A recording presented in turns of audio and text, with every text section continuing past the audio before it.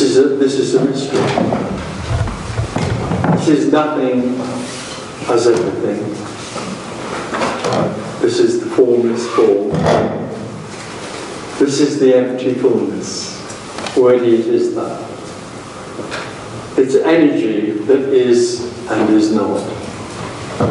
And that energy, which is everything, simply has no, it's simply wild and free. It has nothing that influences it. There's no God or consciousness or anything directing it. It has no direction. It has no intention. It has no meaning. It has no purpose. It just is this. It just is everything. And it's completely free. And it's mad and wild. It can be travelling faster than light, and at the same time it can be zero. So it's a magician. It's like a magician. It can be anything, and it is everything. Everything you're looking at, everything you feel, think, and hear, or whatever, is simply energy, with no identity. It's just energy happening in all those forms, in all the forms. The galaxies, the stars, the apparent world, the room, apparent people, apparent chairs. That's all there is. And because the energy is free, it can also be limited. If it couldn't be limited, it wouldn't be free. So it also appears as boundless energy and also appears as limited energy. And the limited energy can enter the human physiology at a very early age, and there's a sudden sense in the body of there being something, which very quickly turns into someone. So that energy contracted in the body gives the feeling of something here. It's just, what arises is self-awareness. There's a sudden awareness of a centre in here, something in here. Self-awareness, self-consciousness arises. And as the child grows, the tiny child grows and meets lots of other people, then the idea of there being an individual in here, me, the self, the I, grows and becomes more and more certain. I am a person. That's what happens. I'm a person. There's another person there and another person over there. There's lots of persons. And what also becomes seemingly real to me, I'm real, is my story. I'm real. I was born, I will live, and I will die. That's real. It's a story in time. Lots of things can happen in it, and they happen to me. I experience everything that's happening. It comes to me as an experience. I'm aware of everything that's happening. And also what arises as the child grows is the idea, again, a real idea for the child, that it, for the young man or a young woman, is that it has free will and choice, and that it can influence this story that's happening to it. I live in a real story, it's my story, and I can make my story better or worse or whatever. So that's how this energy, this apparently a contracted energy, takes form, and how it seems to grow and respond and react to life that seems to be happening outside. But of course, the other thing that's arising is a sense of being separate. So the individual feels as though it is experiencing everything that happens as something that's happening to it. So it's somehow the sky and the trees and other people are over there. They're separate energies happening to this. So what arises really is a dualistic reality. But it's actually me that's dual. Me is dualism. Me is separation. Me is the feeling of being an experience in here. So me lives in a dual reality. Can't live outside. That's how it goes. That's how it exists, through its sense of duality. And that can become very dissatisfying. There can be a feeling of something missing. I'm a part I'm life. It's out there happening, but I'm a part, but I'm here and it's happening to me. There's something about that that's not satisfying. For most people, they live with it and don't sort of question it much, it's like that. Some people, there's more of an openness to the possibility that something is missing. I've lost something. Something's not there anymore. I'm going to find it. And so, in a sense, seeking, an inner seeking arises. And the seeker may look for the answer to fulfillment, to try and find fulfillment, and not be dissatisfied anymore, might turn to religion or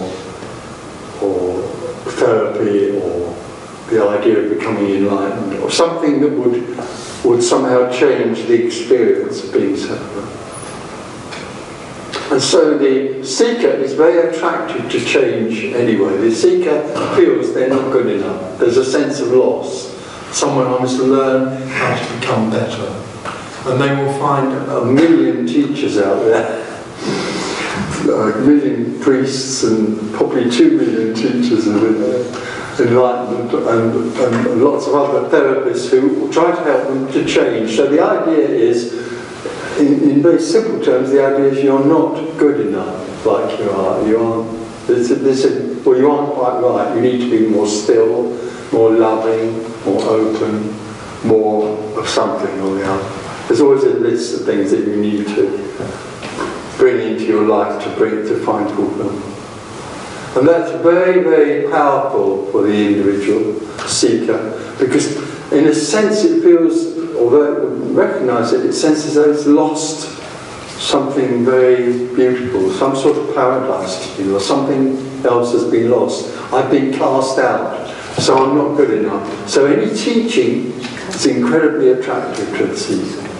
I can learn how to be good enough. And so this whole contracted energy is creating this amazing reality. I am real. I live in a story. I have to make my story work. I have to make enlightenment work for me in order to be fulfilled. So that whole construct that we all are familiar with and know and have experienced is coming out of a sense of an energy that's contracted, which gives the sense of self-awareness. And the other thing that's very powerful in that growing up is awareness. Awareness is the thing, consciousness awareness is the energy that keeps the me locked in to the separate reality. Through awareness, me is there. I'm aware of my life. I'm aware of sitting on a seat. I am aware of sitting on a seat. So I'm real, and my awareness of sitting on a seat is real. So the individual lives in what it feels is a real world. So what we're sharing together here is the possibility, the suggestion, which has been made here, that the whole construct of the me, the individual, and the whole experience that it has is illusory. It's a dream. It's like there's a dreamer that grows up and dreams it's separate. And so we're going to share that together and talk about the way the me seems to take form, and also talk about the way in which the me tries to find fulfillment. And what also may arise is the sudden realization that the whole attempt to find fulfillment is wonderfully, beautifully, utterly futile in every way. Because the me can only exist and experience a dual world. So its attempt to find something that is non-dual or infinite is utterly impossible because it can't comprehend that. So what comes out of this conversation is the sudden possibility that there's something else beyond, or something else that is not about self-seeking, process, energy, belief, all those things that are connected with seeking. There's something else. And that can emerge in this sort of sharing. So words, talking together have an energy. And, words have an energy. They're not just words. They have an energy. So talking together, that something that's held in by the me, the beliefs that I am real, the beliefs that I can find what I'm looking for. They can, in just talking about it in another, from a totally different perspective, they can unravel those ideas, those fixed ideas about me being real can unravel. But there's something else here, something that can't be seen. What's being communicated here has no sort of agenda. It's not a teaching. So there's nothing here in this room about the individual learning how to be better. There's nothing in here that in this meeting that makes any demands on the individual. And even further than that, what's going on here is that there's no recognition that the individual is anything other than a dreamer. So energetically, there is no connection between this and any kind of teaching, because it has a totally freeing, liberating energy, which is pointing, or in a way, illuminating something else that's beyond the individual. So the whole sense that you have to be something or learn something simply unravels, and that energetic sense, which has no intention or direction, is so open and boundless that that sense of contraction can possibly simply let go into that. And then it's possible also that suddenly this individual, this contracted entity, will fall away. But the only thing about that is that there's nobody that will know that's happened. Because what we're talking about here, as I said at the beginning, is a mystery. What we're talking about here is the possibility of the seeker falling away, and all that's left is unknowable. It can't be described.